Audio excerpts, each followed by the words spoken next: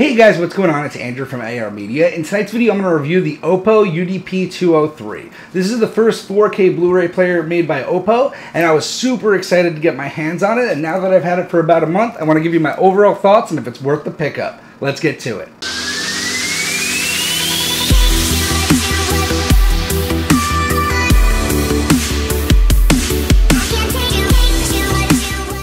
So I did an unboxing of the OPPO when I originally got it, and I must say that I was very impressed with the build quality. Now this is made of full metal, and I'm coming from the Samsung Blu-ray player, so that was all plastic, very light, and very cheaply made. Especially the player itself. It just felt absurdly light and very plasticky. Now this is a full metal body construction and is nice heavyweight, heavy duty, and will fit perfectly on top of your receiver unit or anything like that. It is a normal 17-inch rack mount. Now with this OPPO player comes a fantastic remote, and that is one thing that I must say that was a downside about the Samsung was the remote. It was a little cheap remote, and it doesn't matter too much because I have the Harmony Hub, which I control as a universal remote, but it's always nice to come with a good remote. Now, I can't say anything higher enough than I'm already saying about the OPPO's remote. The OPPO's remote is probably the best remote that I've ever seen come accompanied with a device. It has an LED light that automatically turns on when the remote is lifted, and it has a dedicated button for literally everything. And when I mean everything, I mean it actually has a dedicated resolution button where you could change what resolution it's in, and a dedicated HDR button where you could turn on and off HDR, which is very good for me when I'm reviewing movies. Another big pro about this player is that it plays every type of content, whether it's a new form of CD, whether it's really high quality CDs, whether it's the super audio, whether it's DVD, Blu-ray, 4K Blu-ray, it plays every type of media you throw at it. And to branch on that, if you plug in with a USB and external hard drive, it plays every type of media file I've thrown at it. I've thrown at MOV, MP4s, FLC files, and it's played everything flawlessly. Now the menu to navigate the player is very modern and very sleek. I was actually kind of surprised by this. I wasn't expecting such a sleek, nice interface. And overall, I really like this as a nice home hub for my entertainment console as a whole. Now, another pro I must say about this player is the upscaling in general of DVDs. Now, the upscaling of DVDs in general on the Samsung really was not very good, and it made DVDs pretty much unwatchable for me. I do have some DVDs, but I watch them rarely. When I picked up the OPPO, what I really wanted to see was when I throw in a DVD, how it would upscale that, and I must say that it does a fantastic job of upscaling the DVD. It makes it look as close to Blu-ray quality as possible.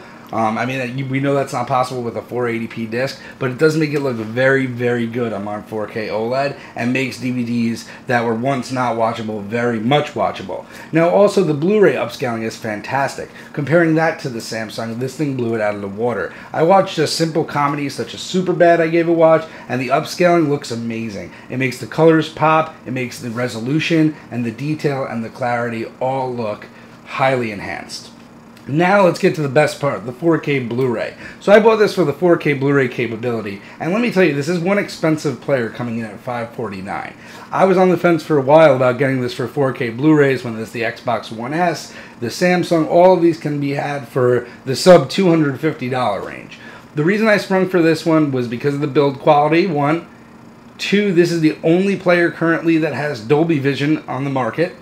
And three, I've heard that this player is just the best at playing back UHD discs. Now, I'll be honest, before I picked up the player, I kind of wrote that off. I figured disc player is a disc player, what could really be the difference? And let me tell you, there is a substantial difference. All of my 4K discs look substantially better. I must say, like, I've watched Passengers that I rewatch. That looks substantially better on my OPPO. I can just tell out more detail, more clarity. It's just a sharper overall image. Clearly, it's not night and day. We're just talking difference in players here, but it overall gives a much better image. I think it just renders the image better. Now, let's get to the Dolby Vision component. So this is the only player with the Dolby Vision that can read Dolby Vision discs. So I have Power Rangers, Fate and the Furious, and both Despicable Me's, and let me tell you, they blew me out of the water. Dolby Vision is insane. I love it. Now, don't get me wrong, it's not a night and day difference with HDR. They are two in the same. They coincide together. It's mostly just about licensing rights at this point,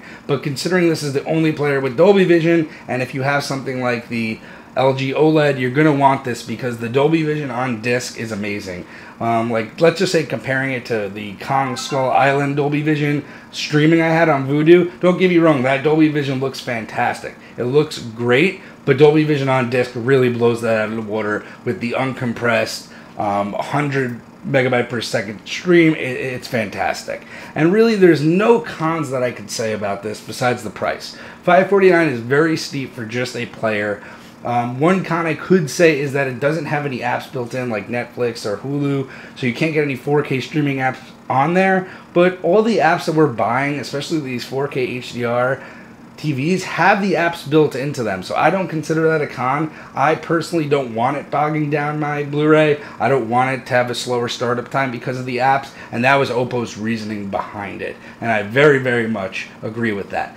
Last thing I'll hit on as an awesome pro is just the disc loading capabilities. Now, compared to the Samsung, this thing loads discs a lot quicker. Now, I would say about half the time, and it is very, very good and consistent at just loading a disc up, saving where you are if when you shut off in the middle of the movie to always resume in the proper spot. And overall, I really just can't say enough good things about this OPPO. Over the last month that I've had it, I've been blown away. I've rewatched pretty much every Blu-ray I have, 4K Blu-ray I have on it, Blu-rays, DVDs, and everything has blown me away.